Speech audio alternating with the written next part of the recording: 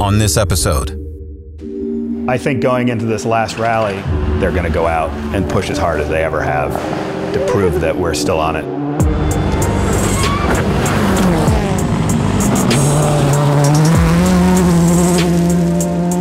This is probably the most challenging rally on the circuit. Max right 6. Pretty much out of the gates, it's going to be flat out. Sharp, you're right 5 minus sharp, right 5 minus sharp. That's nice, 70, that's right.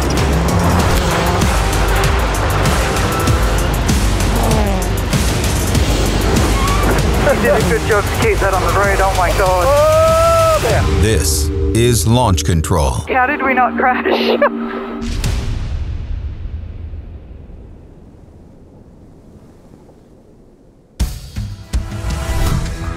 November in the Pacific Northwest. It's the final event of the 2020 American Rally Association Championship, the Olympus Rally. Oh, we're here at Olympus Rally.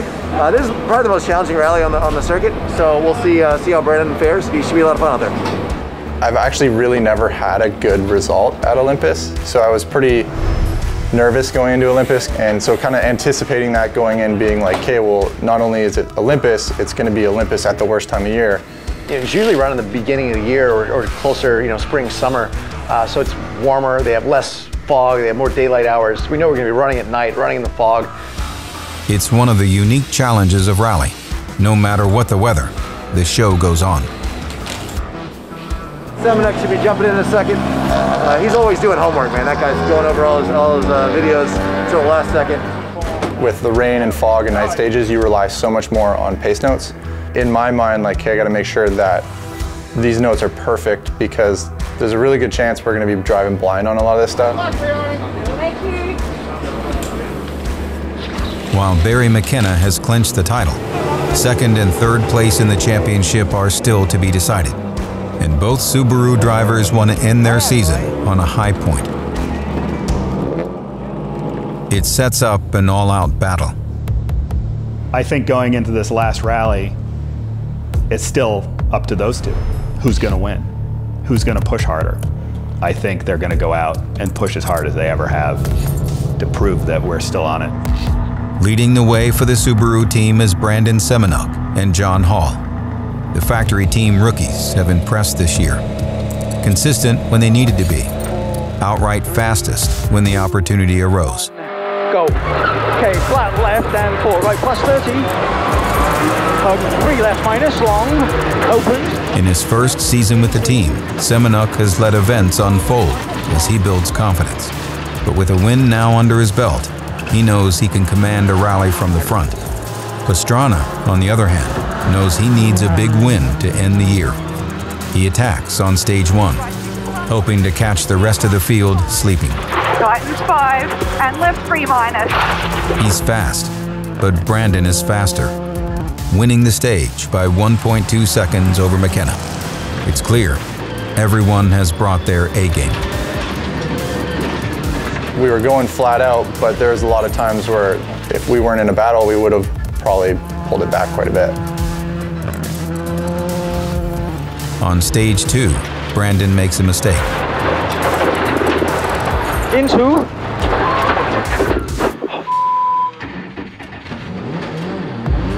It's a small hiccup, but drops him 2 spots down the leaderboard. As rain saturates the road and the temperature drops toward freezing, the conditions are turning treacherous. 5 minus, tightens hard, long up. Tightens hard, long up. 100. Tightens hard, long up. Max strike. As the road surface changes, grip levels can change in an instant. 5, tightens 5, and right 5 minus sharp, you're right 5 minus sharp, right 5 minus sharp. That's nice, 70, yep. Left 5, right 4, plus, tightens 4 minus. You did a good job to keep that on the road, oh my God. Oh, man. I am doing the best. I was like, why is he still going so fast and I'm calling a 4? I've been locked up for a half of a mile. Both Subarus escape without disaster, but are a little worse for wear as they arrive at the first service of the day. I mean, the first stage was pretty good. I had a really good go at it. I made a big push because I knew the second stage was going to be slippery. I'm not that stoked on the second stage. I had a stall and I was sliding wide in a lot of places, but sounded like the other guys were having issues too. I just lost a little bit more time than they did. Second stage was muddy, sloppy, slippy, you know, I mean, we were all over the place. So it was a tough one. There's just no traction. So it's hard to know when you can go fast and when you can't. I went off pretty big on the second stage, almost went off again. Rhea was yelling, she's like, slow down right four, slow down right four. I'm like, I can't do anything. So the drivers have done their first 2 stages. They're gonna go repeat these stages so we know what to expect right now. A lot of standing water and really, really slick out there. So it's all about shedding the water out of the tire grooves, trying to get that rubber into the ground to try and maximize grip levels right now. Hey, I really appreciate it. With extra tire cuts applied, the cars head out for another pass on the same stages that gave them so much grief the first time around. Now they know to expect the unexpected, but need to find the confidence to attack.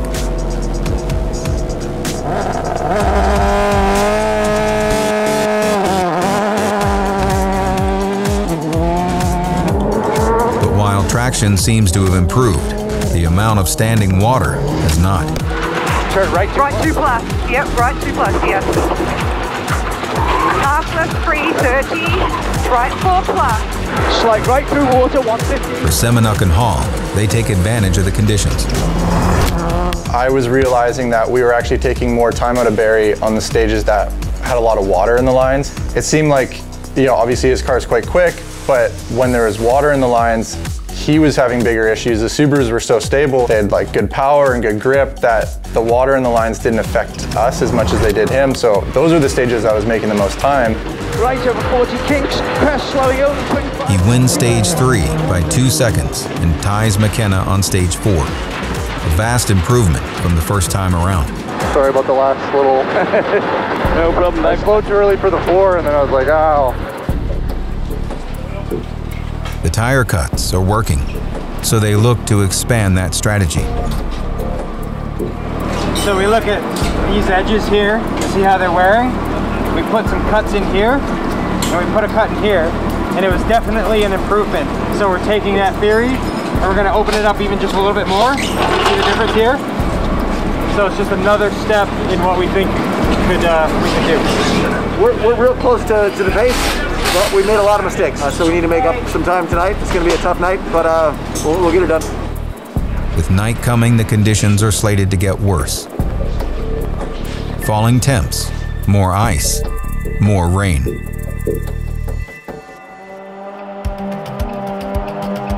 McKenna still holds a lead of 20 seconds, so the Subarus have to push the limit. A recipe for mistakes. 4 right minus, long, 40. Clip 4 left minus. It's a delicate dance in the mud and ice. Semenuk finds the tipping point first. Opens 30, slowing, tightens hug 3 onto slippy bridge. Oh my God, what are you doing? It's okay, just put it into... A lucky escape, but the clock never stops ticking. Pastrana's in the same boat. The conditions are terrible, but he needs some stage wins. Deep puddles are wreaking havoc. Mud and fog hamper visibility. Left 3, 30, right 5 minus, 100. Unfortunately, we had a lot of small leaks. We had a lot of stuff that was making us a little bit more soaking wet than everybody else, if that was even possible. And that created more fog. Our body temperatures created more fog. At the end of the day, that's rally. Everyone's gonna have issues, and they adapted better than we did. Come on, car. The conditions are as bad as they've ever seen. A little too much water. Well, we didn't die. Good job, mate. They clear the stage intact. By day's end, Semenuk trails the leader by 18 seconds. Pastrana, another 36 behind him. So you think it's all coming from the... I'm getting soaked from the roof vent, and her notes are even sticking together now because she's got so much water pouring in her door side. In the door sill. We're spoiled. We've been having such a easy go with these beautiful weathered rallies. We're being punished for it all. Water, man. There's a lot of it, so unfortunately getting into the car in a few spots, and there's just enough water coming in right now that it's condensating inside the car and fogging the windscreen. So even with the heated screen and the blower on, I mean, the driver's getting wet, it's crazy. So all that fog means he can't see real well, and it's affecting the performance right now. So we gotta try and figure that out. Pretty much everywhere there's a hole, the water's coming in. It's so bad the heated screen can't even keep up now. It's the worst I've ever seen it. I thought our pace was good, but we just made some mistakes, and it cost us pretty huge. Had like a pretty fast spin and got pinned up against a tree, so I had to back up and get going again. And unfortunately, we lost like one of our light pods in the happening of that, so we had even less light than the stage before. Brandon had his issues, I had my issues. I'm sure that Barry had his issues. But at the end of the day, they did a better job through the night stages of keeping competitive, and those guys did a better job of making the best of what they had.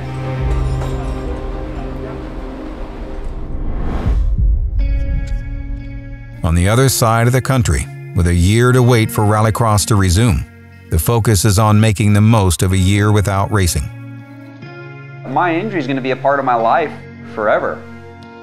I've had to do substantial just lifestyle changes to accommodate having a compromised spine now.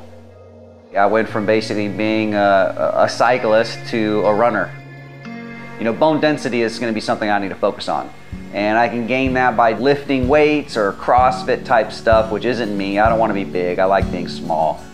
Running is the natural high impact sport I can do for endurance. And so I've had to relearn how to run, and that was a huge challenge. That was probably the biggest and hardest thing I've ever done in my life, actually, because when you're trying to neuromuscularly change the way you run, it's not easy. You want to see my muscles? I can't say enough about everybody at the team and Subaru for how much they've supported me through the accident and the recovery and all that. You know, I'll drive a Subaru for the rest of my life. This is the suit when they cut it off me. And I went from being in a 10 out of 10 pain with my driving suit on to a 10 out of 10 pain and naked in like half a second. It was like a quick pit stop. Strapping into the race car and racing in anger for a checkered flag is like something I've been looking forward to since like the moment that I knew I could race again. This is the iRacing simulator. It was built very specifically just for iRacing. He has been unbelievably positive, unbelievably steadfast. A lot of my friends and the people that I'm racing with, you know, they're all getting to race their race cars and all that. It's got a Semenuk direct drive wheelbase, so the force of the steering wheel is super realistic. Any kind of like sim racing that we all do is all done on this thing. We don't want to stop. We expect that we're going to be doing Rallycross again in the future, and he wants to be ready. We want to be ready. The car keeps needing development, and we're not going to stop. As long as he's willing to get in the car, we're going to put him in it. Scott Speed is a very, very good sim racer. He was one of the guys who helped them set up the actual dynamics and physics of the Rallycross cars within iRacing. So he has a ton of experience, and he's really, really good at it. See, blew that corner. That's typical from Connor. And then, oh, he's gonna go, I'm gonna take the Joker. Final round for your All-Star Invitational. The last race of the season, we're in Sonoma, which was a pretty hard course actually because there's a lot of dirt on it. Oh, here we go. We go green for the final round. Good start from Scott Speed. Speed has track position. He's very quick in this machinery. So it looks like both Scott Speed and Ottinger will head towards the feature race. We're just having a good time racing. We reverse the grid every time we go race, so I go start in the back. Everybody's not taking it so serious. That's what makes it enjoyable. Okay, now we go. My strategy for this week is I'm not even gonna go off the line. I'm gonna let everybody crash. I'm gonna sort of pick my way through it and then try to run down the leaders. And we go green from Sonoma for the final time. Bit of carnage already. Scott Speed's kept it easy. For me, there's not much difference to the sim than just actually being able to feel the car and having real physics. There is Scott Speed with a poised pass on Stefan Wilson. The mental reps that you're doing and the decision process that I'm making when I'm racing is the exact same. He's a very precise racer, is Scott Speed. He's very consistent. I think it will become more and more of a standard process in the future that you start to use sims to develop young talent and then start to assess which of those people can make the change into the real world. It's just too good an opportunity to pass up. And Speed will head through the final corner. Scott Speed ends up third. That's funny. Well, there you go. We didn't get crashed, but you can't do anything when you start behind the guys. At the beginning of the year, everybody was sort of sim racing online. There was no racing for anybody. You know, we're always going to remember 2020. Back in the Northwest, the weather has improved, but the previous day's downpour has forced organizers to shorten the rally. Olympus Rally Day 2, definitely liking the conditions a lot better today. It doesn't look like we're going to have as much water in the vehicle unless the water crossing today. It was a pond we went across a couple days ago.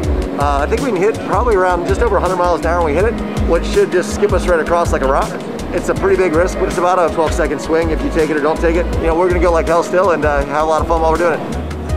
In theory, I learned in driver's ed that at 36 miles an hour, the vehicle can't hydroplane. It all depends on how wide the tires are, how much the car weighs. These are pretty light vehicles, so we should be fine. Though the weather looks better, the team hasn't left anything to chance. Yeah, last night was a challenge. We had fogging on the screen, so today's a fresh start. The boys have added a few things to the car to help with that, and some mods that should help with not flooding the engine, and we can go flat through it and see how we go. That's awesome. That looks really cool. On the last leg of the rally, there's so much fogging they couldn't see out. So we were looking for a quick fix. So we came up with a windshield wiper attached to a spatula from our RV, and then we smashed a broom used to clean the truck and put that together. And it was like, oh, you guys like, it cleared everything. It's the final day of competition for 2020. They've got some ground to make up, but this team has its sights set on ending the year in the winner's circle.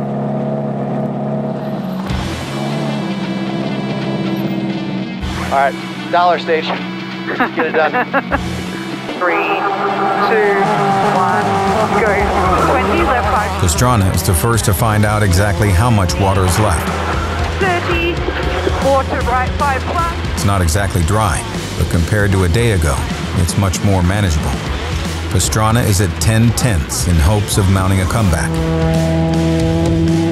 Semenuk is also on the attack. He wants back in the fight just as much as his teammate, though he approaches it from a different angle. The first stage was interesting because there was like the big water puddle. I knew Travis was definitely going to hit it flat out, and I knew Barry wasn't going to go slow through it.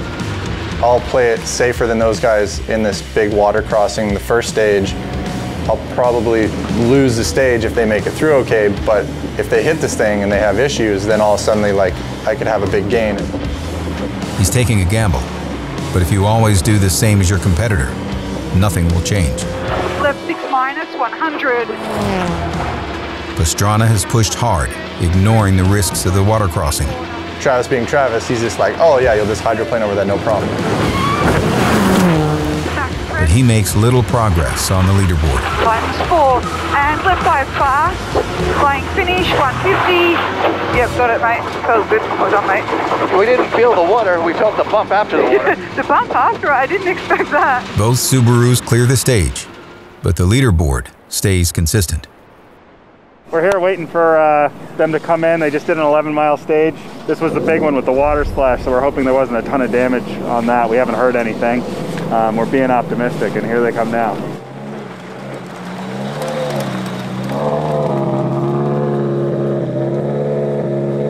You hit it at? Oh, like first gear. Okay. Yeah, I went right down. Travis hit it flat. Barry hit it like medium speed. I definitely made a mistake there. That was probably all the time lost. Sure. Yeah, but whatever.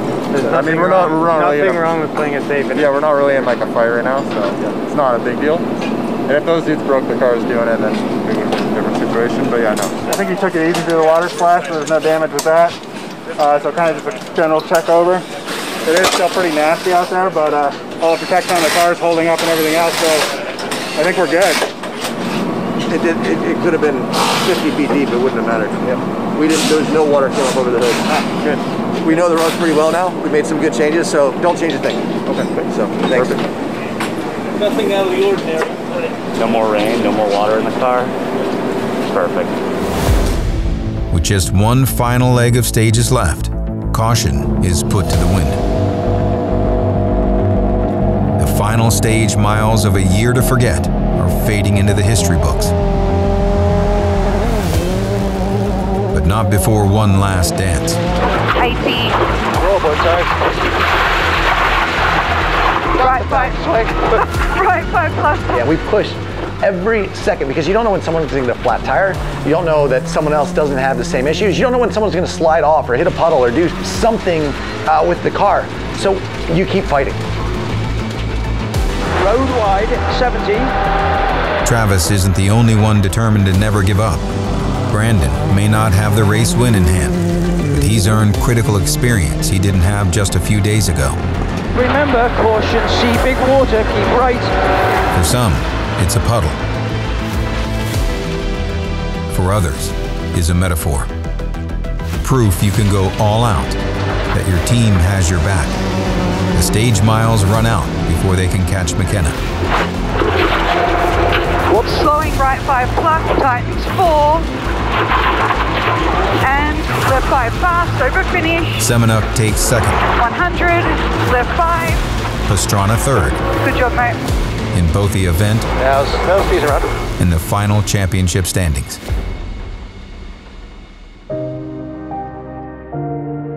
In Vermont, a few weeks later, the entirety of the season comes into focus. We are at the Sunset Drive-In Movie Theater in Colchester, Vermont for the world premiere of Gymkhana 11 as well as episodes 1 and 2 of season 8 for Launch Control. A team holiday party at the local drive-in theater is a moment to celebrate everything this team has accomplished. A drive-in movie theater is perfect for pandemic celebrations, so everything's going to be a little bit different. Holidays are going to be different. We're going to take what we can get in terms of being able to get together and have a good time. The whole team's here at a drive-in. It's snowing, so it's amazing for us. It's quite a little holiday right here just before Christmas. I was really proud of the team this year. Maybe more so than in a normal year where there's a championship to celebrate. You might lose some races in a bad year, normally. You might not win a championship in a bad year. But the one thing that I was staying awake at night worrying about was what is going to happen to the people that make this team live and breathe every day. Because we just have no clue what the future is going to hold.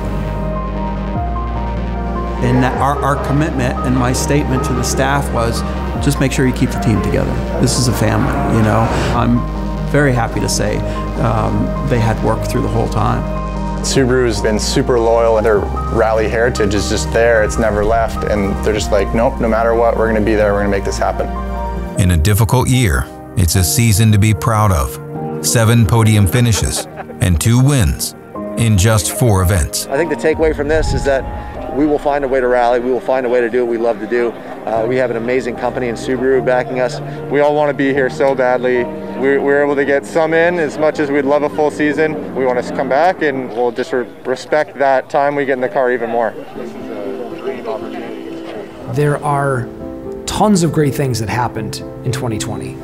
Tons of great things that happened. We were able to do the races. We still came out and brought Travis back to the team and back to the sport full time. Feels good to be back. We lost a car this year. We were able to rebuild or make a new car, and we had a shell and we got it together in 3 weeks. It's amazing. And we still came out and won rallies. We still came out and developed a new driver. He's just growing every event, and I think you can expect him to keep growing. He's potentially on equal ground to Travis. He's one of the best drivers I've ever driven with. I went as hard as I could to show them that I deserved the seat, and I wanted to feel like I was one of those dudes up there as well. And we brought Scott back to the car, and for him to come back to us is a big piece too. The focus on 1 year ends as attention turns to 2021. With confirmed programs in Nitro Rallycross and the American Rally Association Championship. You know, we didn't get to race this year, we'll have to wait till next year, but the good news is the racing that we will get to do next year just looks like it's gonna be better. I think it's gonna be one of those things where I waited longer, but it's gonna mean more when I get back in there and do it actually. As many see 2020 as a year to forget, this team sees it as a year to build from. I know Travis is going to be chomping at the bit to get the championship next year, and I want to be in the battle with him and Barry, so we need to take advantage of every opportunity we're given. So yeah, I'd expect some really good fights next year. I still believe going into 2021 that we're going to be the team to beat. With any luck, this season will be the entire year. We'll get put in that bottom of the 9 situation. We're going to come out firing.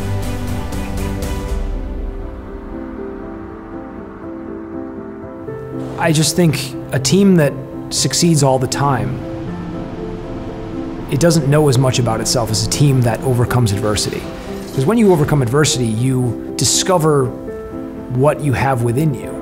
And I'm really proud of what this team found out about itself this year. With racing season complete, the workshop still has one more special project on the schedule.